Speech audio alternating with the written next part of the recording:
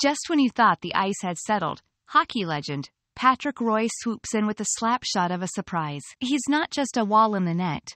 He's now the strategist behind it. Remember that time when Patrick Roy was practically a human fortress?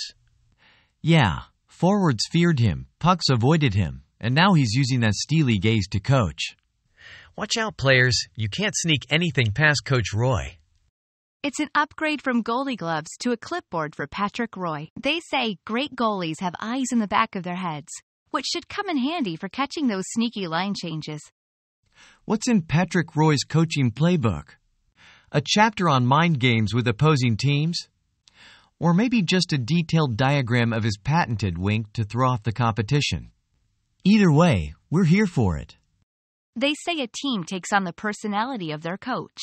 If that's true, expect diving saves from the bench and a no puck gets past me attitude. NHL, meet your newest head coach and his invisible goalie pads. With Patrick Roy back in the coaching spotlight, ticket sales might just see a goalie-sized bump. Fans get ready to cheer, and players start practicing those impress the coaches' faces. Until next time, keep your sticks on the ice and your eyes on the prize.